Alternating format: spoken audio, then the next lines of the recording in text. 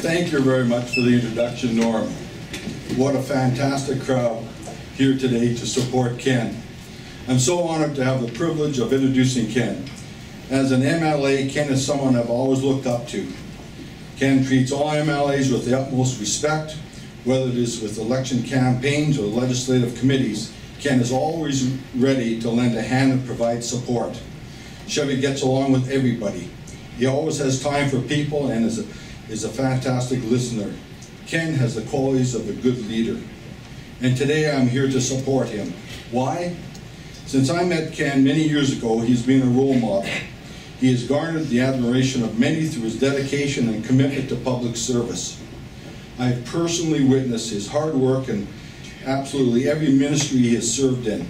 His constituents are fortunate as he is a strong advocate for the issues that matter to their families. This work will serve him well at the provincial level. Ken has always had great vision, a vision for the future of Saskatchewan.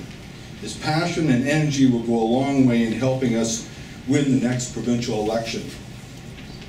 His vast experience serving as minister in numerous portfolios has equipped him with the knowledge to lead our province in the right direction. I don't think you would find anyone in the ministries that didn't appreciate the work Chevy did. He treats everyone with such respect. On a community level, who was more well-rounded than Ken?